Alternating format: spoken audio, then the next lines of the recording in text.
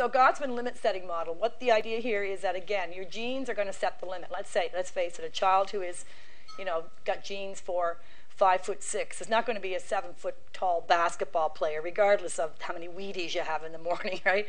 So there will be a ceiling on your potential, let's say. But there's also going to be a floor level, so you can't go any lower than a certain amount. So let's say IQ. Down syndrome child, normally they would have an IQ between 70, 80. But again, if you have a stimulating environment, that could be risen to, 85, 90. But it's not going to be 120, right? So your genes will set the limit. Likewise, the lower end. If you have Down syndrome, the lowest that you could be might be 60. But you're not going to be any lower than that, right, usually. So this is called the range of reaction. It is the window of opportunity, so to speak, or the window for your potential. We are all trying to reach our potential, and we engage in environmental activities like coming to university to increase that. If you didn't, then maybe your IQ would stay at a lower level, or some other attribute would be at a lower level. So this is what Gottman's all about, is a limit set by a genotype. So what this is all about here is basketball skill, just for an example. It could be any trait. And down here we have the environment, how favorable or how stimulating it is to this particular skill. Now down here it's restricted, so in other words there is no environmental stimulation at all. Here it's the natural environment, and up here it's enriched. So you may have a household that engages in a lot of, maybe you've got a basketball court in your backyard or some hoops in the backyard, and you can go practice with your brothers and sisters, or maybe you belong to a club, and so it's nurtured in your family. Or not, right, depending on, again, the environment. But it also depends on your genotype.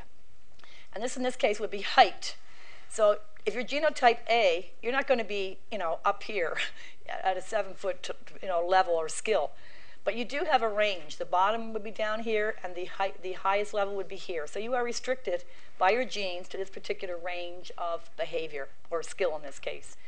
Genotype B, a little bit more skilled. And of course, you also have a range, and this would be in between here, and you get the idea. Genotype C, again, getting maybe taller or more muscular, maybe even more spatial skill. It depends also on those cognitive components as well. And your window of opportunity would be, of course, a wider range. Somebody with genotype B, who probably will end up being a basketball player if you're up here with this particular genotype, then your reaction range is, quite broad.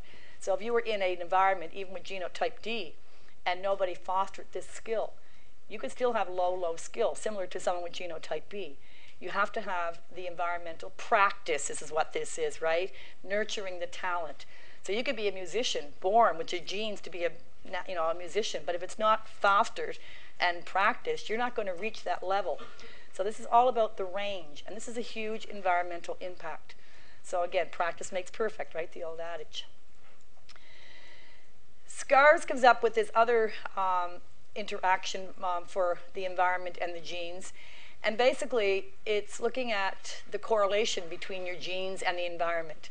This is really quite simple. It's all about the differential response of your parents, right? So your primary caregiver, it doesn't matter whether it's your parents, who is your custodian. And the idea here is that if you're born with a certain genetic makeup, a certain genotype, then your parents are going to respond to you differently. We tend to think that you're born into this world a blank slate, the tabula rasa, right? And your environment will write on you whatever you're going to be. And of course, that falls to the parents. And this is not the case. The child also comes with a personality, with genetic traits that are going to be played out in the environment. And it's a two-way street between the parent and the child. So the parent may think that they're going to write on the child and create whatever they want, but they have to revise their script many times because the child also brings to the table a set of genetic traits. So you may respond differently to, let's say, an introvert, a child who is naturally introverted, versus a child who is an extrovert. The parent might play with them differently, respond to them differently, and that, of course, is going to be a huge interaction between genes and environment. To get more specific, they come up with differential exposure.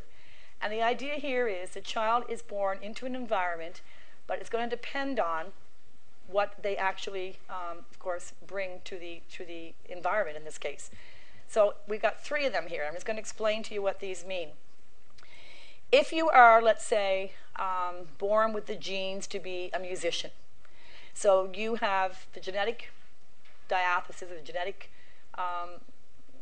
profile to be a skilled musician, and you're born to a family or parents who are also musicians, so you've inherited that gene. You're also brought up in an environment that's going to be filled with music, right? So the environment and the genes are both there. The child doesn't have to do anything to actually live out or to express that gene.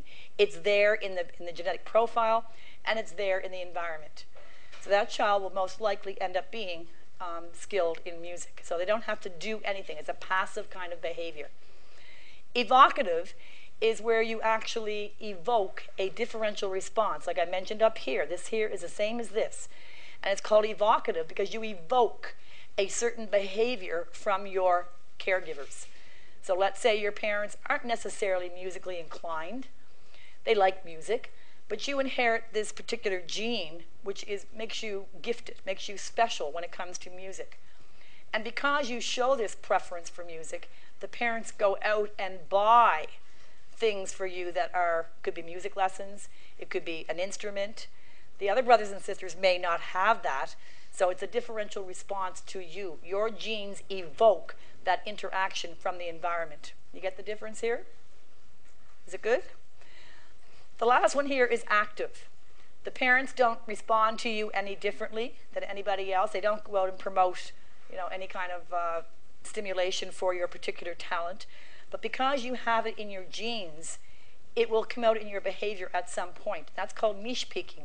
So at a certain point, you might want to go out and find a group to join because you want to be in a band or you want to practice your vocal skills. Or let's say athleticism. Maybe your parents don't do anything different for you, but you actively go out and try and join a sports club. Maybe it's basketball, maybe it's hockey, because you have a particular passion or a talent for that. So you have actively picked out your niche. All right? See the difference among those 3? Yes? Hands up, yes. Okay, good. It's not rocket science, right? So here's the idea. We used to think that most of the differences and similarities in siblings was due to the environment, that the parents would act a certain way and that would cause most of the children to also be the same way. And then studies after study found that this was not necessarily the case, that there is a huge component that is not shared, even in siblings. How many people here how many people are only child? Okay, how many people have, let's say, a large family, let's say 3 or 4 different brothers or sisters? Are you all different? Are any of you close in age? Like a couple of years between you? And how different are you? Like different on what? I mean, physically, of course, but what else are you different on? What kind of things make you different? You don't know. Your personality and temperaments are different. What else? We got, yeah? Your taste in music, right? What else? Your friends are different. Do you not think that all those ways that you influence the world, or the world is influencing you, make differences in your behavior and in your personality? Do your parents react to each of you differently, or do they react to you all the same? Do they treat you the same, or do they treat you differently? And I don't mean fair or not fair. I mean the way that you interact on a regular basis. Is it different for your siblings, each one of you? So are they not reacting to your particular personality in a special way, right? So you also have different friends. And if you have a couple of years between you, I don't know if you're like me, but when I was growing up, that 2 or 3 years is huge when you're like 7 and 10, right? You don't want that little brother or sister around you, and you don't want them coming near your friends at all, right? And you exclude them and you're mean. And so all this kind of stuff, the way you view your world, is completely different for each one of you. And this is what causes the differences in people, not the genes. The genes, yes, of course, there are huge, influence, but it is the non-shared environmental features that are going to be different. So the question is, the environment has a major influence on all of us, but primarily in the form of which one? Shared, what you share together in the household, from the parents, the way you're brought up, the values, the ethics, the punishment, the reward, the dynamics of the household, or is it the non-shared, the things that you experience yourself, your own friends, the way your parents respond to you, the way that you are, maybe the middle, the oldest, the youngest, differential treatment from the relatives. Which one plays the bigger impact on your behavior? Would it be because of age, though? So I think if you're younger, you're going to have more of a shared environment, and as you get older, you'll experience more of a non-shared. So you're saying only when you're older would it be non-shared? Well, not only when you're older, but it's more likely that that would play. And it will. But by then you should be fully developed, hopefully. But you're right, it will have more, it'll keep getting more and more as you get older. But initially when you're growing up, developing who you are, let's say from the time you're born until you're, how old will we move out of the house now, 35? After you get maybe when you go to school. Some people still live home though until they graduate, and then in the basement when they go to grad school, and then in the basement until they get their first job. And then they build an extension on for an apartment. And then you inherit the house. In any event, it's mostly in the non-shared that they have found that the biggest differences occur among siblings, which was contrary to what psychologists used to believe, that a lot of what we shared was due to parents. Now it's more about what you don't share that comes from that interaction, differential view. It's like you have your own lens of how you view your world.